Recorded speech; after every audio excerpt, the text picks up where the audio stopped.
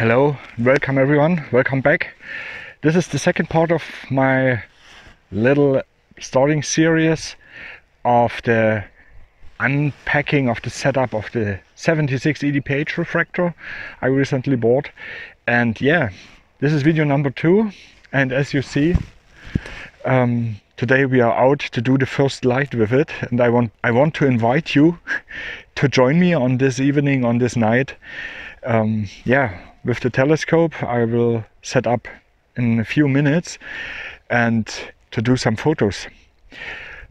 Because of the small focal length of 340 millimeters, I will go for large nebulas. But as you may know, in May, we have May 2020, there are not so many gas nebulas over the meridian, but they will start rising. Cygnus will rise over there about 11 p.m. and that would be really great. I will go for the Elephant's Trunk Nebula, also known as IC 1396. This is a really interesting H-alpha structure and a large nebula. I can't cover the whole nebula with this focal length, but I will do a properly framed part of the nebula. So there are still at least 2 hours until it's dark, so I have plenty of time to set up the equipment, do a polar alignment as soon as Polaris came out, and then I will talk you through my images, what I am doing, what's the setup all about.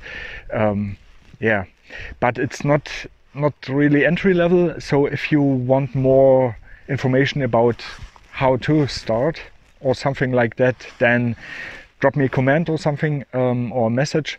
I can cover this too, but this video here is more or less all about the first light of a dedicated astronomical telescope. So I hope you're fine with that. Before setting all up, there's something more to tell you. For me, as a remote observer, that means I control a observatory remote. It's very rare that I'm out, that I do mobile astrophotography. So I hope I have everything packed up, every cable, adapter, whatever. Most of the time I forgot something, counterweights for example. But I found this wonderful field here. It was born, I think, some days ago. Absolutely fantastic. I have complete 360-degree view when I move my car out of the way, so I can catch Cygnus and Cepheus right there as soon as it's dark enough. So absolutely fantastic.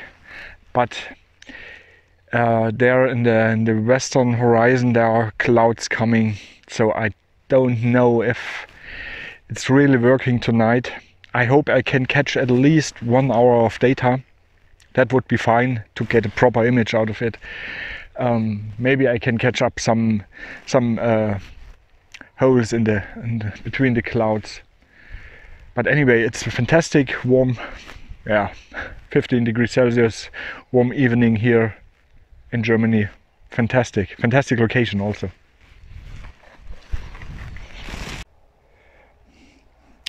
Okay folks, before it's getting too dark, I want to show you my equipment I use here a bit more in detail. So, where to start? I think here. This one.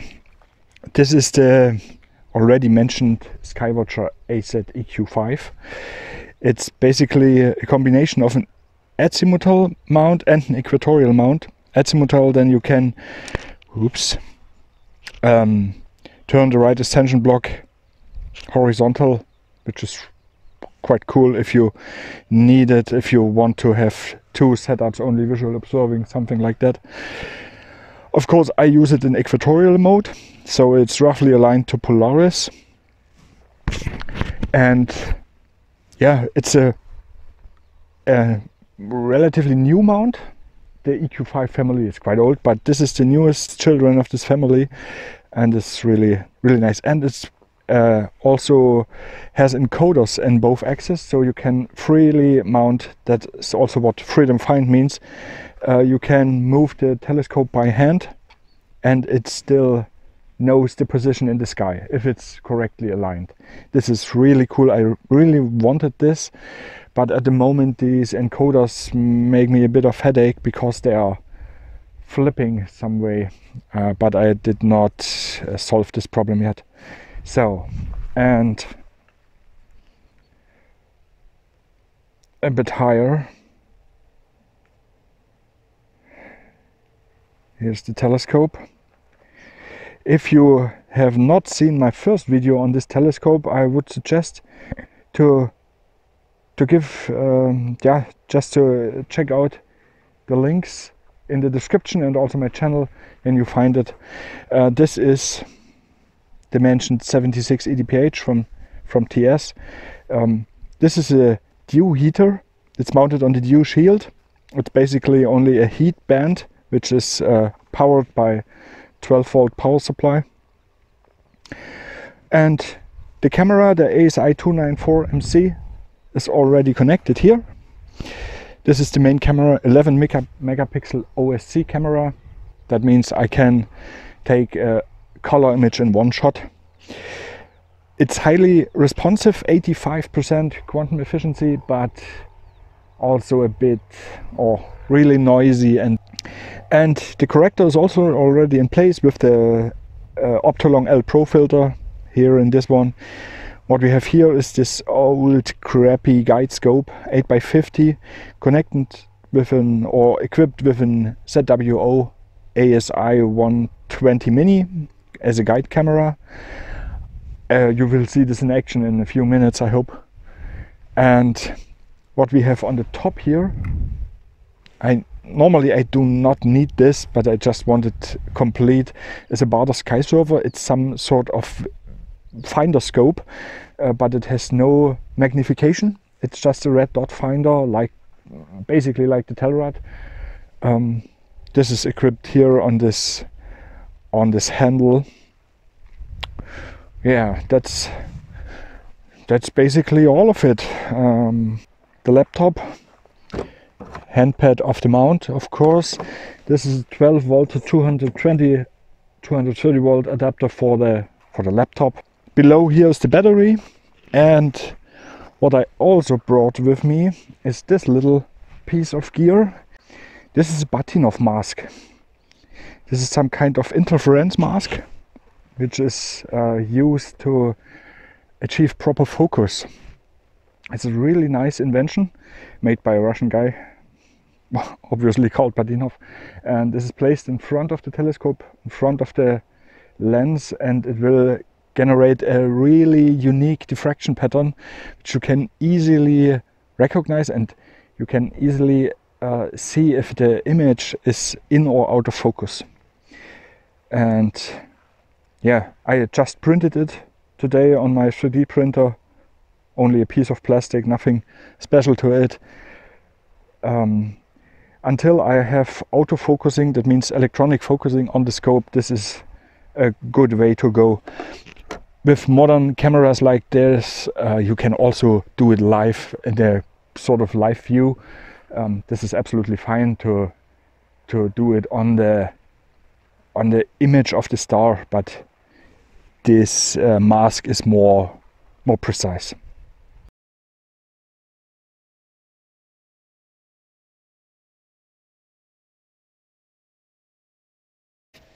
Until it's getting real dark, I did some test shots, so maybe this is the first light.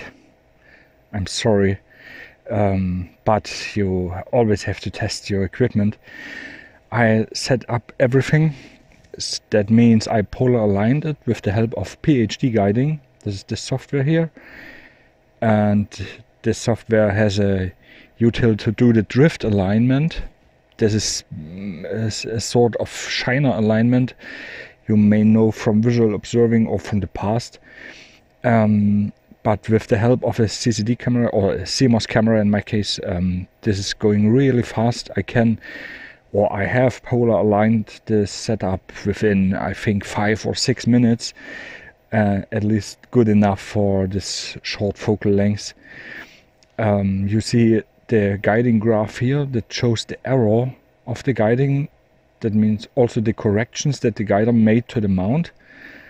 We are measure arc seconds here. 1, 2, 3, 4 is the maximum. That means plus minus 4 arc seconds.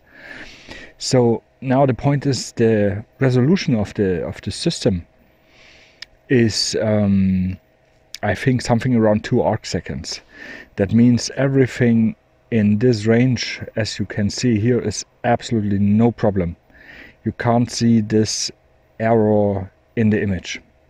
So we are absolutely fine. Guiding is working really well. And what we also have is my sky charts program, Cartes du Ciel. And at the moment we are pointing at M13, the great cluster in Hercules, one of the biggest and brightest globular clusters in the night sky.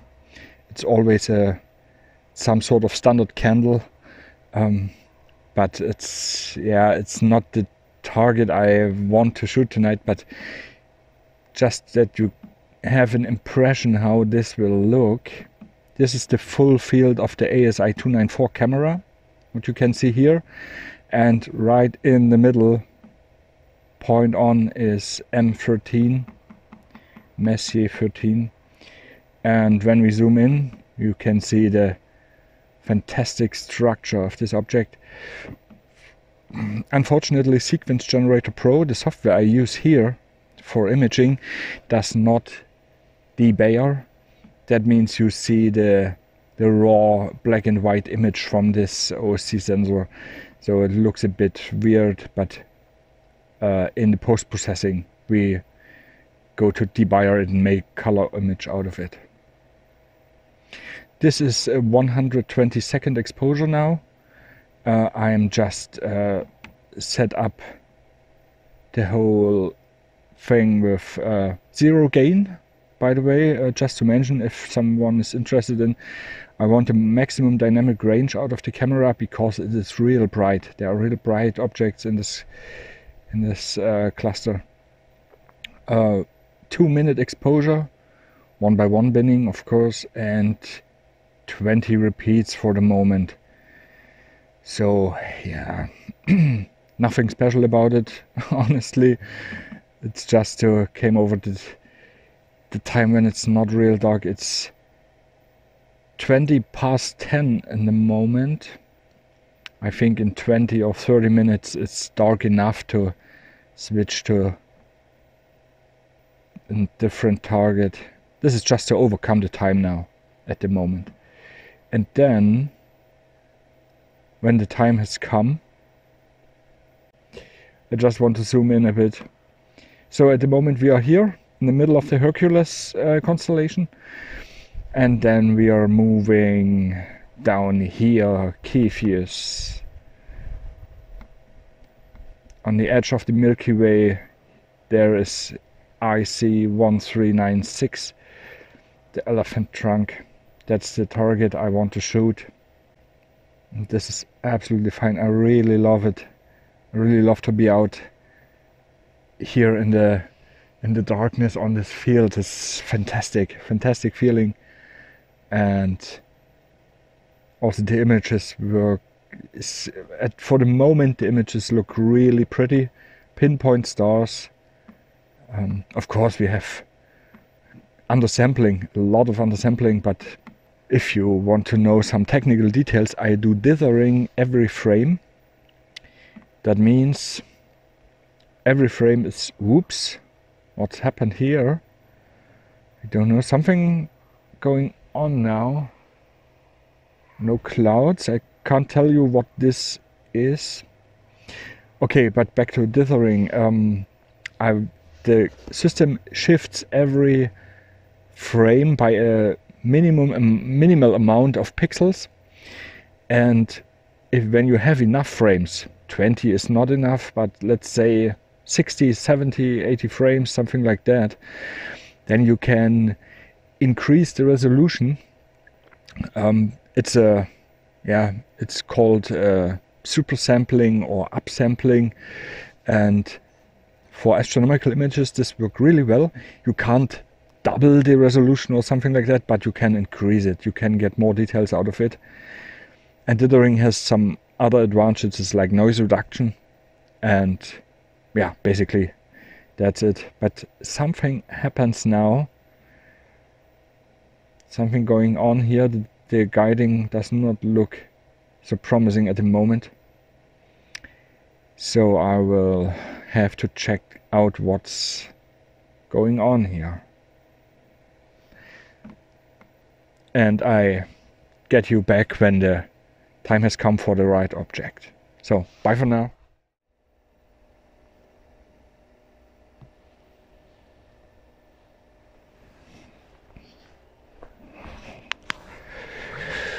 Oh, whoa, what a long night.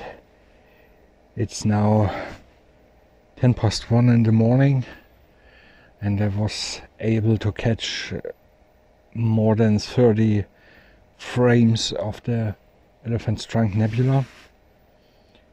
The guiding now works absolutely well, and just let me show you sequence generator. Yeah, we have 32 frames now. Unfortunately, here in the preview you just can't see anything what's going on here. This is the full field, and this is, I think, Mu Cephei is this star called, and here is the whole nebula. Here's the trunk, but you can barely make out here in the processed image. That would look really nice.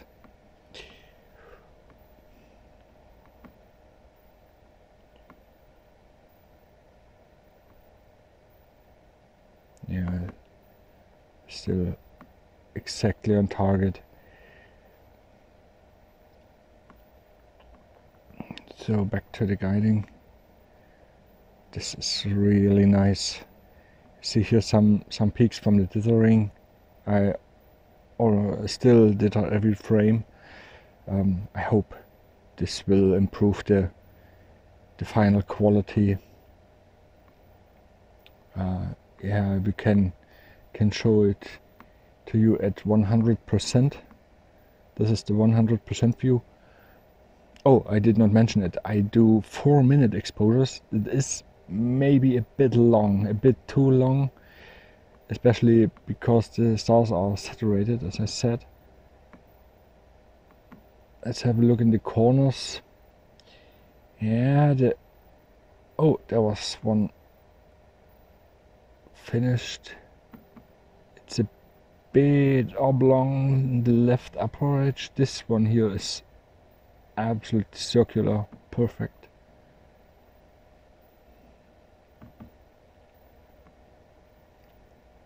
Lower right also perfect, and lower left, yeah, I think that's okay. Hope that I can go to the bed soon. But anyway, I think this is what astrophotography is also all about. To be out in such a wonderful night and looking at the night sky, that's absolutely fantastic, and it touches my mind in some way. Always, also after more than 20 years of astronomy as a hobby, it's still a fantastic moment to be out under the stars. So anyway, guys, thank you very much for joining me on this wonderful evening. I will show you in a few seconds the final image of the evening, and so thanks again, and if you like it, please give me a thumbs up and subscribe to the channel. I would highly appreciate it. Thank you guys, and bye bye.